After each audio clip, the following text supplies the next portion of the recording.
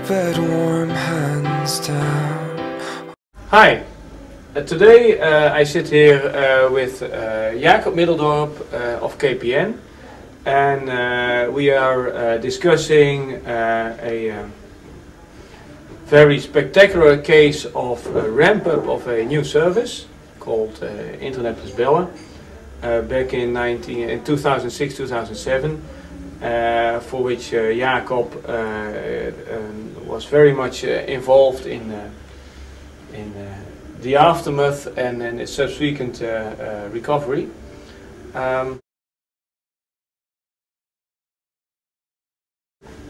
Jacob, very nice to have you here. Thanks for coming. Jacob, could you, as a first question, could you describe to us the situation at KPN back in 2005-2006, and also the context within which this VoIP product IPB was introduced? Yeah, of course I will. Thank you for inviting me, and let me tell a little bit about the history of the IPB crisis. And yeah, if you look to that period of 2005-2006, it was actually the period after we had the big recovery of KPN. In 2001-2002, we had some serious problems with our business and with our financials due to all kinds of reasons, the internet bubble, etc. But after that period, you saw that we were recovering. I think we were in a quite good financial situation, but actually what we saw is that we really need to beat the competition. The cable companies were coming up quite quickly, attacking our fixed line cable network, and basically we had a three-way strategy of exploit, defend and attack. Defend was, of course, defending our current customers, exploit, getting them using more services. But what drove our strategy basically was the attack on the cable companies, and that's where Internet plus Bellen, it's the IPB's dual play proposition we have for telephony and internet.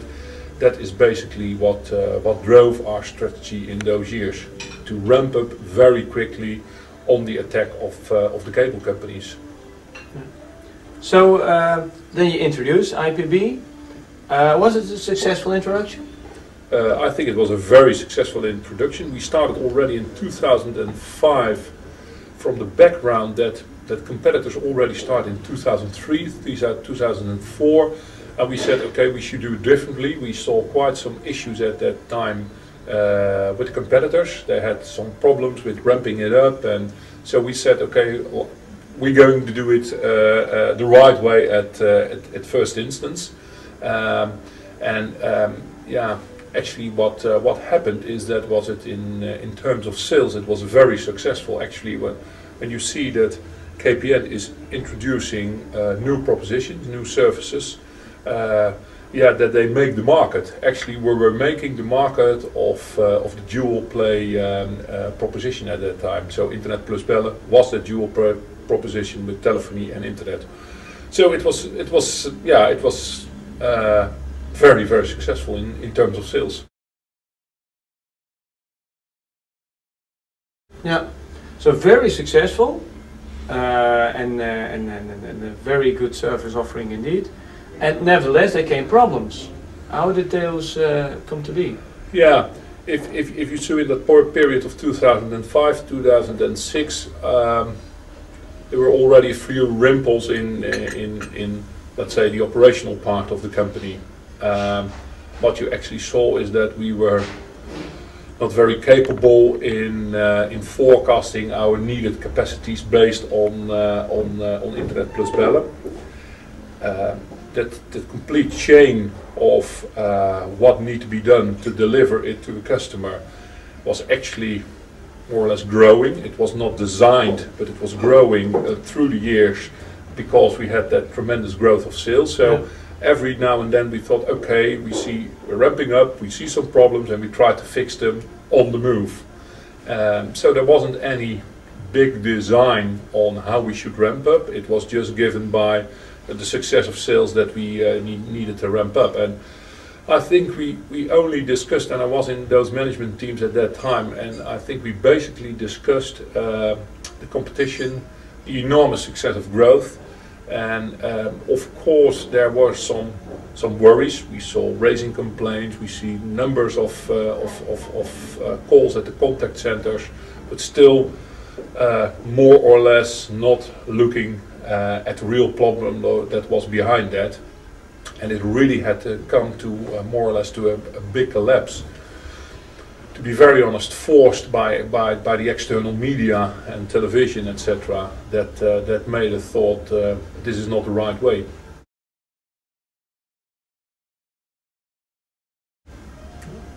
So that was the IPB crisis, I think, as it's nowadays also called in KPN. What did you do to, as management, to overcome that crisis? Yeah, that crisis was at the end of the day was an enormous number of calls, an enormous number of complaints, an enormous of handling need to be done by all kind of back office and engineers. So that what you saw is that all the capacity groups were not able to cope with the enormous number of sales. And that what we actually do was we formed, as we call it, as now known, the Mars route. It was a team of people, senior management people, that must change that way of working. And actually what we started with was crisis management, because first of all we said we stop selling, because the problem is caused by the enormous of sales, and we don't know what's happening in the rest of the company. So we're not in control, a completely lack of control of the complete chain. So what we first did, we stopped sales, and first of all what we tried is to work with all the buckets we have with a lot of complaints and a lot of business that we first should solve. So we first emptied the complete chain with all those customers, and that was more or less crisis management. Next to that, we start thinking about, okay, what do we need to do to really solve this problem? So what we first did is our diagnostic. What we did is to see where really the root causes of this crisis were, and actually it was not that difficult, because what you saw is that it were all individual stovepipes. As I just told you in the beginning, that we were in the next phase after the crisis of KPN. You saw that we were very successful in individual pipelines, in individual P&L. So all businesses, contact centers, was completely separated from engineers, from online, from everything, back office, etc. So what we actually do and what we saw with our diagnostics is that the integral chain was missing. So what we did is we designed a new chain, and that chain able to cope with that number of sales. So diagnostic first, then develop a new chain of the complete service chain. And I think most important is that we start with sales and operations planning, because at the end of the day it's not only your diagnostic and your model that helps you and the way of working and the way you implement your organization, but at the end of the day it's having the right forecast and know, based on your modeling, that you're capable to handle these kind of sales. So that was basically what we did in a number of phases. First, stop selling, solve your main issues in a crisis management, design, diagnostic design, and then your sales and operation plan. And actually what we do today, that we're still in the rhythm of sales and operation planning, every month a demand plan, every month a 12 months to 18 months outlook, and it has become part of our nature. It's only for 3 years, but I may say that it already has become part of the nature, that everyone asks, okay, if there is no SNOP, if there is no good forecast, we're not going to ramp up with anything. Yeah.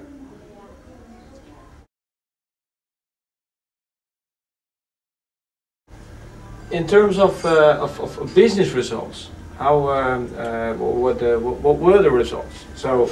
Yeah. Commercially, we start off with a great success. Yes, yes, that's true, Henk. It was commercially a very great success, but at the end of the day, it cost us a fortune, because if you look to all the errors that were caused by the enormous amount of sales, that it wasn't scalable at all. So first we had, for instance, with installation we had an issue, and if the installation was right, we had a billing issue. So it kept coming. So it cost us tens of millions of euros to really serve those customers. And I think that both from the perspective of cost, but also from the perspective of quality, Yeah. first time resolution, what is, I think, very important for customers, that we really had an issue on that. So we had a very high cost, and we had, yeah, just customers that were running away from us, that were not pleased with us. So on the commercial side we had a success. On the operational side we had a tremendous cost issue, and we had that issue on customer satisfaction. So at the end of the day, we really needed to change it. And I think that if you look to quality and cost, they're very much in line with each other. So if you know what to do in your different capacity groups, if you know how to handle the number of sales you do, to handle that in your contact center, to handle that with your engineer, to handle that in your billing, in your back office, etc., then you're able to deliver a good service. And if you're able to deliver a good service, you have less of complaints, you have less of calls, and then you're really able to reduce your costs. So it's very much in balance. Well, that was quite an experience, one might say. Yeah, definitely. For you, what are the main lessons learned of this particular instance for yourself, for KPN management, for management of services in general? Yeah, I think we learned a few lessons. I think one of the basic lessons is never start before you have a good design of your chain. I think that's what we really learned, and we knew it from the past, but given that situation, it's so easy to forget it and to know what you've learned over the last year. So what I've learned is really draw up a very good chain, draw up a very good way of doing your diagnostic, and keep planning, do a sales and operations planning. And I think that's if we look today, then I was there, I know what happened, but there are a few newcomers, and it's sometimes difficult to get them engaged on the idea. Yeah. So that you really need a sales and operations planning, that you really need your diagnostic, and that's something that I think that's what I've learned, and what I try to tell others, to be aware of this phenomenon and know that how it can go wrong if you don't. So that's something I definitely learned myself. And what I also learned is that being more or less the face of KPN, as I am, with my name under letters and being on television, that is not always pleasant if you're that face, and yeah, people take it personally, and I think and they're right, because at the end of the day, KPN should be an outstanding performing company, and that's what I want to be, and that's what KPN want to be. So that's what you really should keep in mind. And sometimes it's good to talk about it like this, because it gets you back on to those days and remembering what happened, and yeah, what shouldn't happen again, I think. Yeah. Thanks very much for sharing these wonderful insights with us. Okay, thank you very much. It was a pleasure, Henk.